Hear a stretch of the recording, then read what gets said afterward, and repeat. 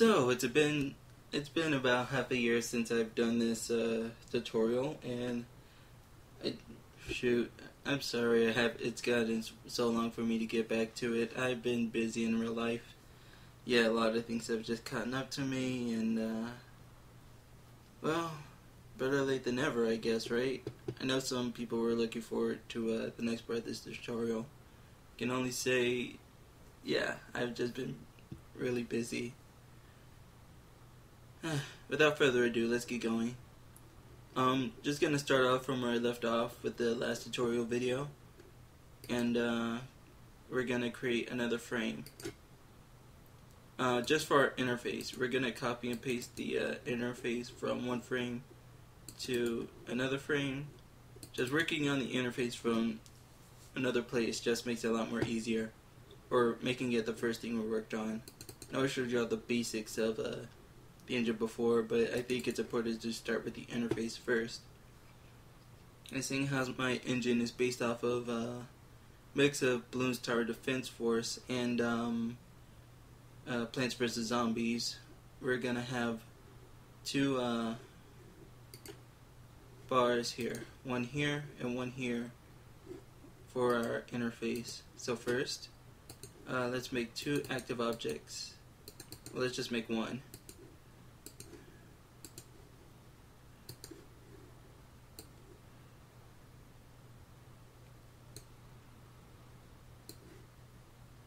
And yeah,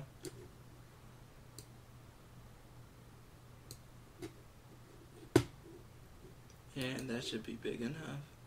Let's come over here and make the blend coefficient 100. That way it's transparent.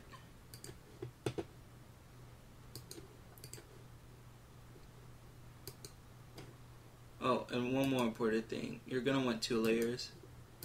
Make sure the bars are on the bottom layer so that, excuse me, when you add text or whatnot, let's rename this to interface. Yeah, it's important that the interface is at the very bottom. Alright, and let's add another vertical bar. Yeah, we could just clone this. Did I mean do that?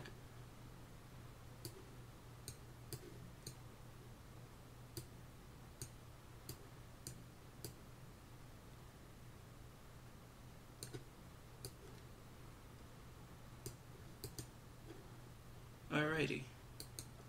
And once we have those in, let's just lock them for now. Might need to move them later, but again, let's not worry about that now. Alright. And our playing field will all be right here. Next thing we're going to want to do is add in some counters. And we are going to need about, let's say, 4 of those. Shoot. And that would be in data. Yeah. Alright, let's set this up first. Keep the initial value 0, minimum value 0, maximum value, yeah. Let's switch the type to text. That way we could change the color of it so it's easier to see along the interface.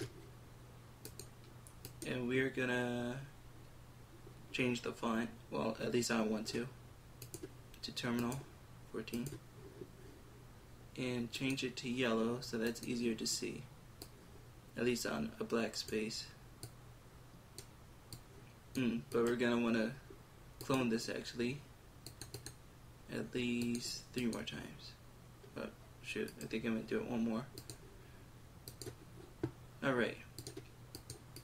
And before I forget what these are for, this shall be our counter for money.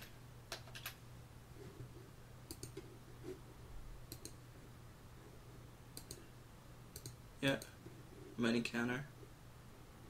So it starts at 0, minimum value 0, yeah. And this will be our counter for enemies.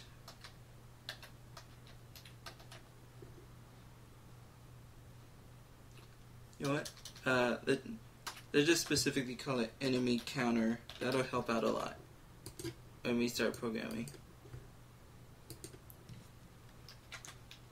Money counter, you'll see why. Because there's an enemy counter, initial value, minimum value, maximum value. Yeah, let's make that 100. Don't want to make it crazy like that. Counter 3 will be, let's see, money, enemies, life bar comes last. Yes, this will be our life bar. Initial value 100, max, minimum value 0, maximum value 100. And instead of text, we'll make it a vertical or horizontal bars, up to you. Or you could just keep it numbers if you want. But I want to make a vertical bar. And instead of a solid color, I'll make a gradient. Vertical gradient, mind you.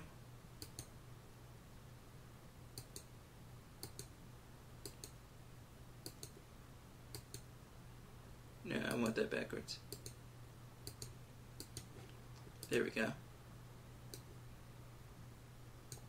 Then I'm just going to line it up evenly here. Shoot, didn't we do it in the center? Didn't we do that? I meant to put it left. Okay.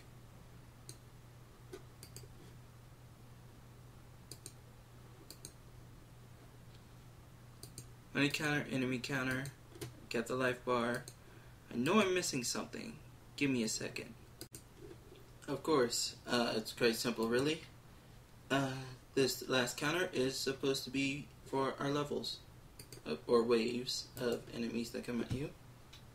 Yeah, so level counter, because of course you can't really have a, you know, 1, initial value 1, minimum value 1, maximum value, let's say 20. Yeah, you can't really have a, like, tower defense or real-time strategy game without it. So, yeah. Then we're gonna need strings to go along with it. You can have, like, if you're doing oh wait, let's name this life bar. Yeah, if you want a clear indication that this is supposed to be a life bar, you could do a string like pointing to it or something. But right now we're gonna use we're gonna make about 3 of these, corresponding to how much of these we have. Actually, we're gonna do 4. But first, get the font you want. Change it to the same color as your counter objects. And alright, that should be good. Now the only problem is lining all of this up. You can't do it via programming. So you kind of got to be precise with it, which annoys me to no end, but yeah. So you can set this up in any order like you want, but I'm gonna put the money string first.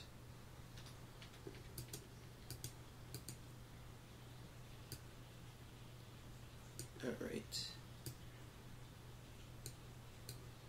And yeah, you really gotta line that up yourself. I know that can be really frustrating sometimes, but to be, again, I haven't found a way to program it in. Yeah, name this money string or something like that, or just call it money. Don't call it money counter, like your counter object. It'll just count as money counter too, since it's also a text object. But once you get it lined up, you can lock it. But don't do that until you're done cloning everything you need. So we need, yeah, more of these. Instead of money, this will be our level. I renamed it that. I didn't mean to do that.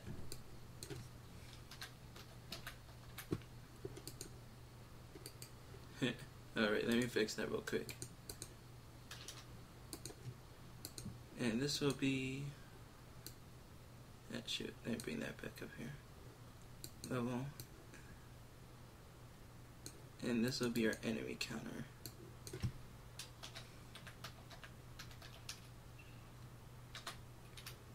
Oh wait, we already had that there.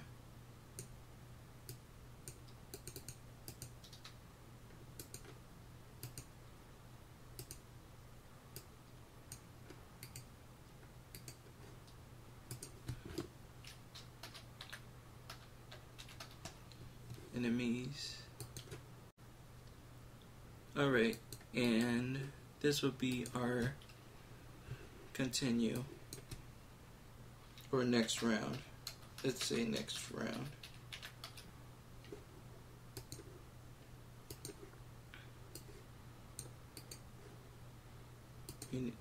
Not rename, but yeah. Next round.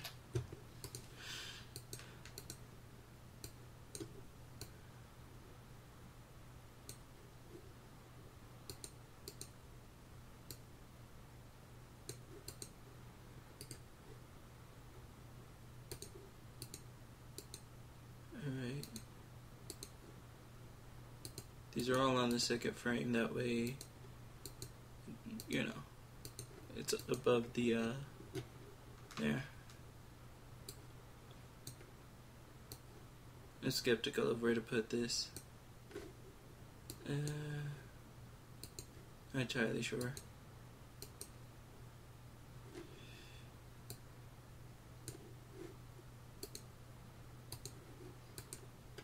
I guess I'll leave it here. Oh, right. There's also one other string we'll need. And that is for a description box. And you will see why. Oh, and also this next round thing. Invisible at start. Yeah. As for this, let's go ahead and fix that. To left. And top.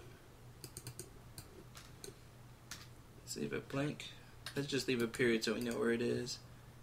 And we will call it description. Alright. And this will be used for, well, obviously for when we have descriptions for when we put placements here. Like, this is where we will be able to spawn our troops and whatnot and put them on the field. Guess I'll end it right here.